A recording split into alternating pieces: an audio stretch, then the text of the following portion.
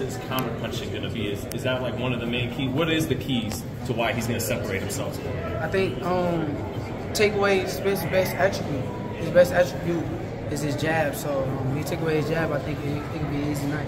Do you think we see him fight right-handed more to take away that jab? Than we're used to seeing Bud, who's usually southpaw? I think either way he can take away the jab, but it all depends on Bud. But honestly, when Bud turns southpaw, he get the job done. So I like him being southpaw. Hey, this fight tomorrow is this fight tomorrow going the distance?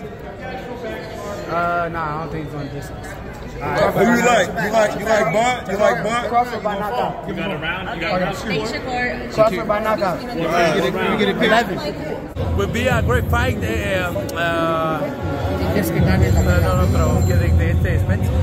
Will be a great fight. Errol Spence and Crawford. I think will be a hard fight for for all fighters. But I think Crawford has experience. Crawford has technician. I think Crawford will win the fight. Like Crawford's counter punching or Spence's pressure, man? I like both of them. That's what I'm saying. Crawford's counter punch should be good early, but Spence's pressure gonna be good late. So, like I said, it's a 50-50. It's who can dominate the most in their time. The early time should belong to Crawford. The late time won't belong to Spence. So who can dominate the most in their time is gonna be who wins the fight. Either one of them win by knockout. If Errol wins by knockout, though, it'll be late, I think, in my opinion. If Terence win any time by knockout, because Terence is a different type of fighter. He's explosive, whereas Errol's a pressure fighter. So pressure means you start now, but you benefit later. You don't expect a pressure fighter to get an early knockout. You understand me? But late he could, not early. Errol has to put the pressure on early, get to the body early, to wear it down, so his pressure can be effective late. Terence has to get an early jump on Errol, and our boxer try to cut him up a bit early, so he won't be good to pressure late. You think turn it? The winner of this fight or a new way? Huh? Who's the best pound-pounder, new way or the winner of The winner of this fight is the best pound right now, but in new way ain't far behind him. It's a very close fight. Is this fight going the distance? Is this fight going the distance? I don't think so. I don't think so. A new way doing much own shit. He did 3 left, 4 left. You see it? Believe it. But only thing with him is he don't have opposition like these two guys. These two guys are here. This is what we've been missing in boxing at the right time. In any way, don't have that person right now. This guy was good, but not a lot of people know both. You understand me? Everybody in boxing know both of these. That's the difference. But today I got Crawford by decision. But it ain't like Errol can't take him. I think he's the bigger, stronger fighter. But Errol methodically marches down and breaks you down. I don't know if that can be done to Crawford. I think that Crawford is a marvelous boxer. I think he's got the temperament of a champion that really wants to do damage and be spectacular. He can fight conventional. He can go southpaw. He brought the power with him. And I think the biggest thing is that, I think the biggest thing, I apologize. I think the biggest thing is that Errol Spence might have gave him a little bit too much time to maturate to the 147. That's my concern.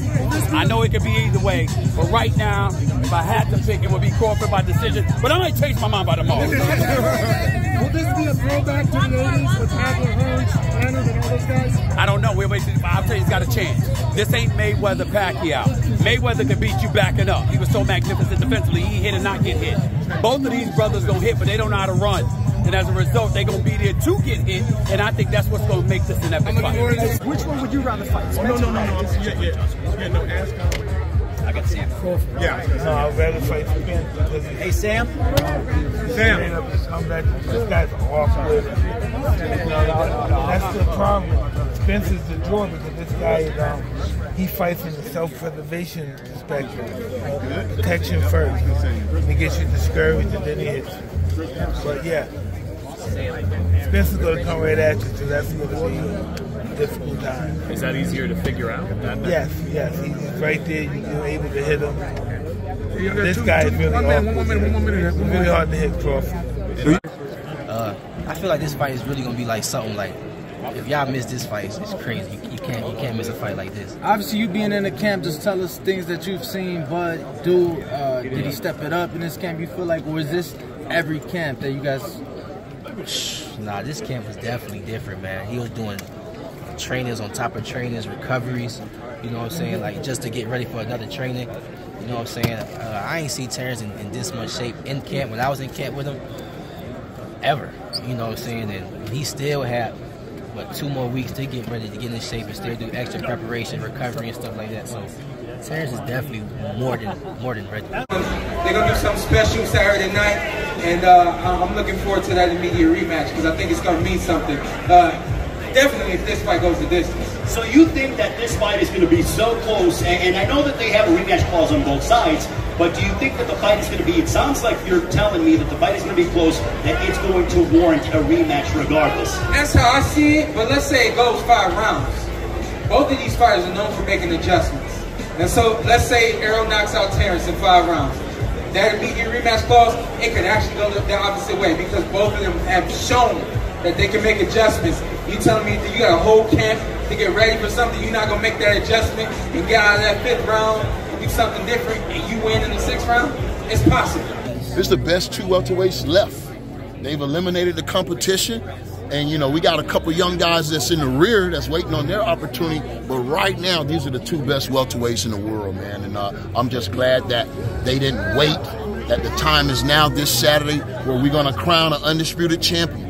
Unfortunately, there can only be one winner, man. But I think the fans are going to benefit, the boxing fans. In 2023, you got to think PBC, man. This has been an amazing year for boxing. Amazing year for boxing. And they're making the matches that people want to see, man. So I'm hoping that this trend gets infectious and everybody want to do the big fight. I got a big shirt on, y'all. One round, Mel. One round, Mel. One round, Mel. This man's overcome so many things. I mean, that's not normal. I mean, he survived a car crash, came back, eye surgery, came back. This man can't be defeated, so that's inspiring in itself. And he got. I mean, if you see him train, he's an animal as well. So all those qualities about him really inspire me and push me to keep getting better as a fighter. What's it like being a part of a fight weekend and being, you know, I know you're going to be at the fight with Errol Spence and Terence Crawford. You obviously were front and center in April. What a massive event that was. But is it nice to be able to just go and enjoy it as a fan instead of as a fighter? Yeah, for sure. I mean, I don't feel the pressure, so I'm good. How do you see the fight playing out with Errol Spence Jr. and Terence Crawford? I feel like Errol's gonna, he's just gonna do what he does. You know, he's gonna put that pressure on him. He's start getting to him in the later rounds. It's gonna be a good fight, but I think Spence obviously gonna win by decision. I think by unanimous, but we'll see. You know, it's gonna be good. I mean, Terence a bad man too, but I got Errol. So. It's hard to say who wins because, like they say, Errol is a pressure cooker who's gonna get better as the fight goes on. Terence is a good fighter from the start, but like I said, sometimes he likes to wait and figure out before he gets started too. So how quick he starts and how quick Errol gets started is what will determine how the fight goes. The first fight could end on a draw because both of them are very smart guys. And the way they fight, their styles are kind of opposite because one gets warm and picks you up, the other just start cooking. And he don't give a damn what it is, he cooking anyway. So when you know that, you got to know that's a good damn fight on paper. And I can't wait to see it. Can't tell you who might win, on the why, but I like Crawford's chances earlier than I like Errol's. But as the fight get on, I like Errol's chances better because Errol is a person. Crawford versus Errol Spence. Oh, it's such a good fight, man. Let's hope it happens. I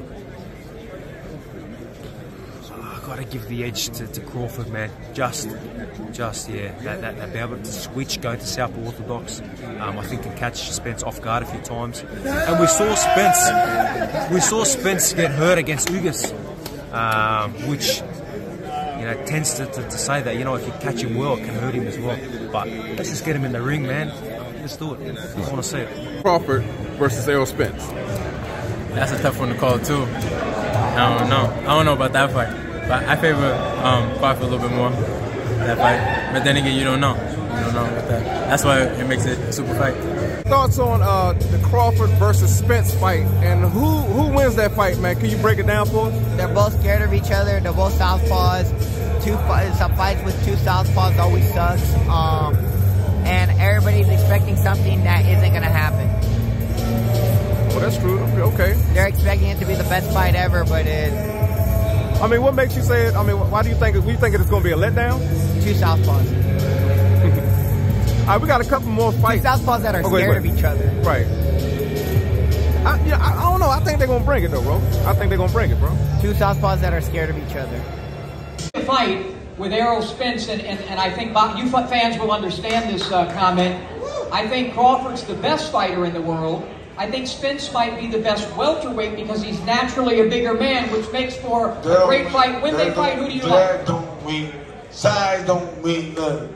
I'm a living proof of that. I'm for everybody I'm sure everybody fight. Nah, beat that ass. So Ask Sam Peter. So if they fight, who would you like? Spence, Crawford? Everybody know who will win that fight. It's like Errol Spence. Okay. Errol Spence, he'll be looking, he'll get knocked up within 6 rounds.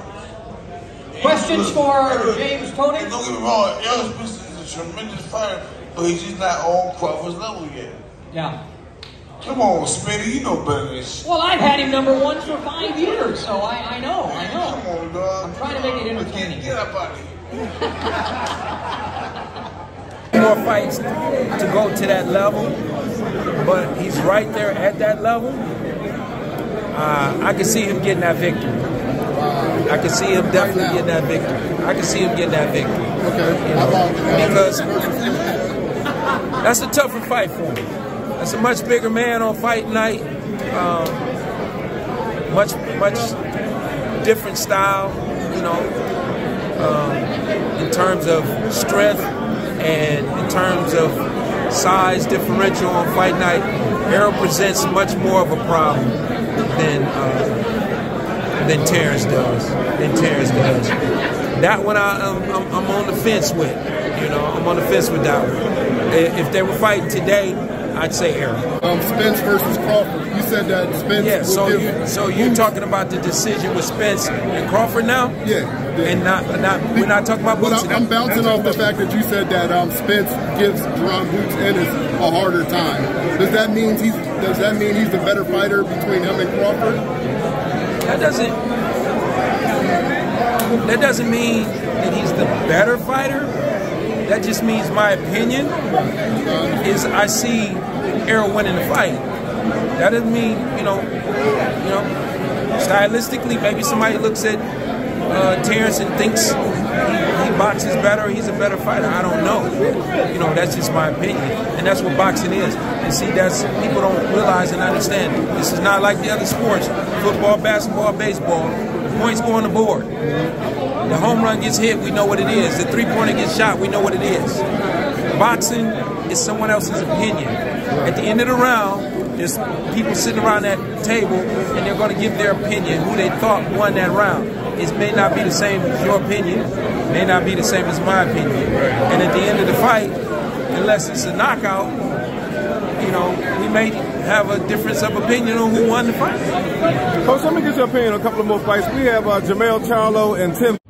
Even though Spence went through what he went through, and Crawford, because Crawford and Spence haven't fought one another, doesn't mean these guys should be rated up there. Every time they went out there, they done what they had to do. You know, Errol Spence go through some ups and downs throughout life, tragedies, and he still get through it all. And then the guy go out and Terence Crawford, he go out there and do what he's supposed to do. Of course, he looked good, but we forget about these guys.